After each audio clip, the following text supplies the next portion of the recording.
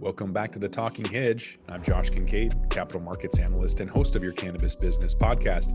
Today, we're going to do another review on the economy and see what's going on, starting with what is the NFL telling us about the economy. So a lot of the conventional wisdom out there is talking about how the economy is going to have a quick recovery, a V-shaped recovery, whatever. But the National Football League is indicating its leadership isn't so confident. So the NFL commissioner, Roger Goodell, he announced deep cost-cutting moves for the league, including employee furloughs and pay cuts. Part of that pain can be seen in extending debt limits. So the NFL and club executives, they agreed on a proposal to raise the debt limit for each team from $350 million to $500 million beginning in the 2020 season. So in a memo to employees, the NFL Commissioner Goodell, he outlined broad cost-cutting steps across the league. Other measures include pay cuts for office staff and furloughs, reductions in contributions to the pension plan.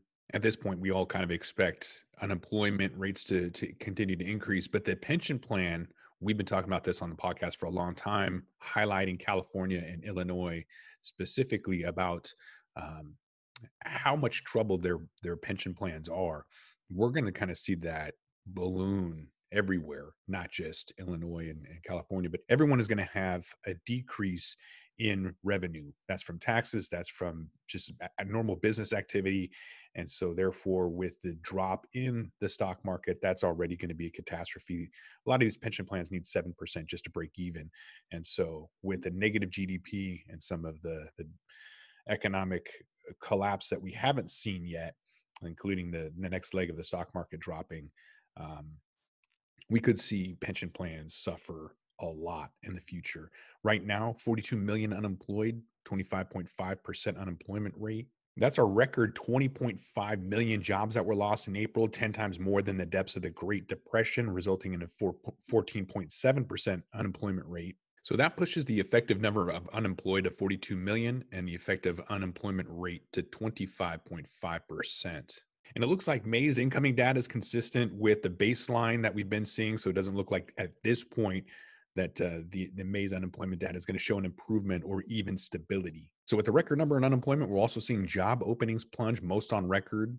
March saw a drop of 813,000 jobs. That's the largest on record going back to 2000. The number of layoffs and discharges increased for a total of 11.2 million. With everybody getting fired, virtually nobody has an interest in voluntarily quitting right now. We're seeing those numbers drop significantly to the lowest levels since 2015. With layoffs and uncertainty, there's a lot of people liquidating. So you're seeing an immediate liquidation from over-leveraged Airbnb hosts rushing to dump homes.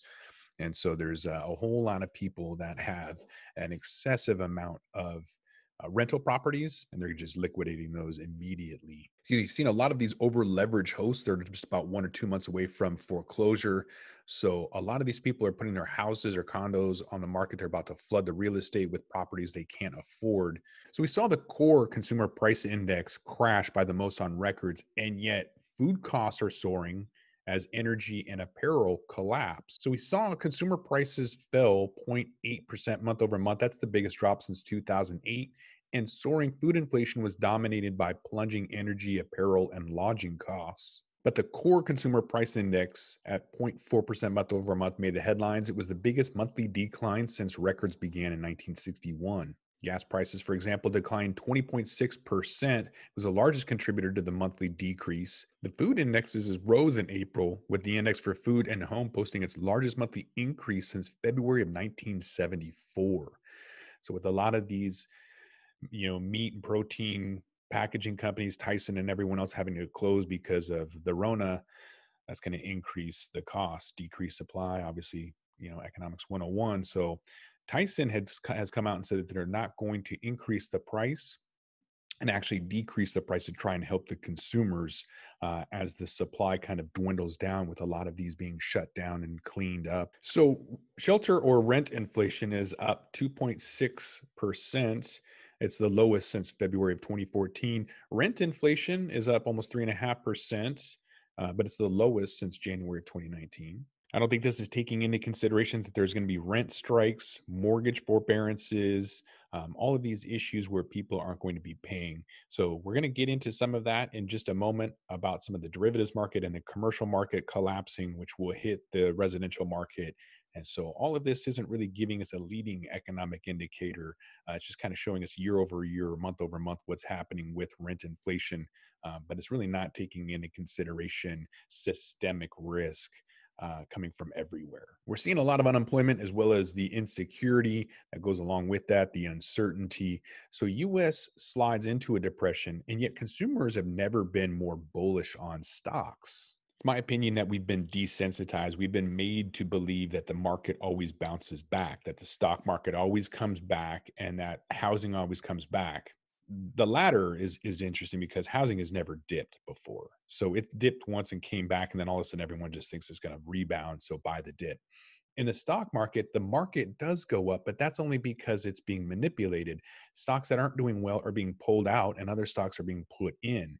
So they're just reallocating that index. So it does go up, but the stocks that are inside are getting annihilated. We covered that on the last podcast where the highest concentration in history is just 5 stocks. The other 495 stocks in the S&P are still down 13%, even though it looks like the market is up because 5 stocks are bringing the majority of the S&P to a 10% positive. We're in the black, which was all times high. Looks great, right? Well, no. In terms of commodities, the average US consumer is not expecting that their assets are going to increase in value. So, for example, over the next year, consumers are expecting gasoline prices to rise 4.9%, food prices to rise 5, medical costs to rise 9, and the cost of college to rise almost 5%. So, on the other hand, the average consumer is expecting that the stock market prices are going to rise in the future. According to the New York Fed, the probability that the US stock prices will be higher 1 year from now surged to 51%. It's above 50% for the first time ever and the highest print on record. That's a red flag to me. Anytime you see that much positive sentiment from people that think that the price is going to go up, it just means that the pendulum is ready to swing the other way. Again, we haven't had supply chain disruptions yet. We haven't had a financial impact yet. This has just been simply a corona impact. So we're witnessing the greatest monetary inflation, an unprecedented expansion of every form of money, unlike anything the developed world has ever seen. You can't print trillions of dollars and not have any negative repercussions. So it's going to be a tidal wave, and it's going to come hard. This graph here of the E-minis S&P futures is showing just how we went down due to the virus, and then with the Feds printing money and having BlackRock buy high yield junk bonds to ETFs and everything in between, we've just gone right back up to all-time highs with the Feds buying stocks now. So is it just the Feds that are buying stocks? It's definitely not really institutional investors. They're trading. They're definitely not holding their positions, but retail investors are thinking that they're going to be able to buy the dip. So let's take a look at who's buying stocks here and who isn't. So not only are institutional investors not buying, but their positions have turned even more bearish during the April-May period, causing a lot more pain and even more losses. And predictably, and similar to Warren Buffett, you have hedge funds remaining out of the picture. In short, nobody at the institutional level is buying, and yet stocks continue to soar. Why? Well, for one, volumes have plunged, making it easier to push around stocks with options or odd lots. It's also easy for price indiscriminate buybacks. You've got Apple's $50 billion stock repurchase. So I know that they just announced an $8 billion debt round. So they're going to issue bonds in order to buy back their stock. Absolutely insane. And at the same time, all of the funds who jumped on the short side, confident that it was finally over, have gotten crushed amid the biggest short squeeze in history. And with short interest plummeting back to all-time lows after a modest increase in March, shorts got steamrolled, but the Feds are going to step in and buy ETFs, so it doesn't really matter. So the institutions are selling, the high frequency traders are flat, hedge funds, they're bearish, but volumes and liquidity are down, buybacks are surging, shorts are getting crushed. And yet you have a retail investors that are flooding the market and making a killing, at least according to Robinhood data. This is like 2018, 2019, when retail investors were delirious with visions of fortunes and early retirement, only to see the market trapdoor fall beneath them. So this could mean that the next trapdoor could open as soon as institutions have distributed enough to the retail investors, and the next stop, according to Goldman, would be 2400. And looking at this graph from 2019 showing the S&P levitates higher even as investors pull money from the stock funds. It's not entirely impossible. That disconnect always ends with stocks catching down to the flows. It's only a matter of when. So nobody's really buying stocks and nobody's really buying bonds. In fact, they're liquidating those bonds. So in order for the government to keep printing trillions of dollars, they need to have a buyer on the other end of that. And if foreigners are dumping a record amount of US Treasuries, then who's going to be the next buyer? You're seeing here that foreign holdings of US government debt fell in March. And now the Treasury reports are showing a total foreign ownership of Treasuries dropped by the most on record. So this is also a monthly record sale of US Treasuries by central banks and a record sale by foreign private investors. And in aggregate, it was a record month of selling for all US assets. China is the second largest holder of US government debt. Their total holdings sank 10.7 billion. And Japan, still the largest pile of treasuries outside of the US, had a value that rose to 3.4 billion to a total of 1.2 trillion. Saudi Arabia, on the other hand, dumped a record 25 billion in US treasuries, which makes sense since the petrodollar is completely gone. I believe it was like 1974 when the US went out to Saudi Arabia to get the petrodollar in place. So where Saudi Arabia would sell oil for US dollars and only US dollars. And so that helped with the velocity of money and getting our currency to be dominant, even though it wasn't backed by gold. So that arrangement was annihilated when Obama had made Iran the head of OPEC, which really upset Saudi Arabia, and Saudi Arabia started accepting all forms of currency. And in fact, they just went public.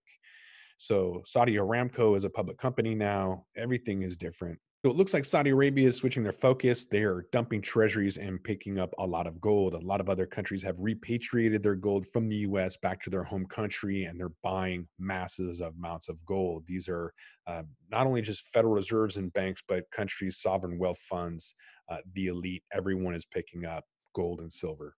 It's important to look at precious metals because the government is just turning out the money, just putting the printer on high. The Fed is now buying bond ETFs. So an exchange traded fund isn't a real company, and bonds are debt. And so they're literally buying this debt that's just been kind of pulled together in tranches and then resold. And so I would just say let those speculators fail. If you're going to be printing money, currency, and then paying off debt, real tangible assets, for a company that doesn't even really exist, to save who? Speculators? Why? This is insane. So Nancy Pelosi, the House Speaker, has a new $3 trillion package she wants to throw out, and so every time the Feds print money, they're diluting all of us who still have money. So you can see that with the purchasing power, how it's decreased to about 3 cents right now. And you can look back to even like 1960, you could buy a house for about $7,000. The average person was, that's their annual income was a house. So by that standard, we should all be making $300,000 to $600,000 a year, but our salaries haven't kept up, which is even more important why you should be focusing on precious metals. We're seeing some indicators that you could have bonds and gold predicting a spike in inflation later this year. You can see from this red line, the resistance, the S&P has been just kind of hitting that for a couple of weeks now. So the significance of that level can't be overstated. The line also represents the 61.8% Fibonacci retracement of the market decline in March. So we're back to the all-time high and it's trying to get past that, but it can't. So it's believed that if it does break out above the 61.8% retracement, that would indicate a new bull market. So not a bear market bounce. So the significance of that level cannot be overstated. So the chart appears to be indicating a major risk on move coming in the financial system. So if it breaks below the red line, it could ignite a major bull run in stocks to new highs. And gold is saying something very similar. We've had breakouts in every major currency. So this too is big inflation on the rise. While it might be unclear whether we continue down with the deflationary period or have hyperinflation, what is clear is that money is important. So, purchasing power of currency is declining, meaning you can buy less money with currency. And that's really why I'm doubling down on precious metals. It's going to be the only money as soon as this fiat currency eviscerates just by overprinting itself to the point where it spontaneously combusts, catches fire, and is absolutely worthless. But invest wisely. So, with that, we're going to roll this one up. I'm Josh Kincaid. This is the Talking Hedge. Don't forget to like, share, and subscribe, or don't. And I'm out.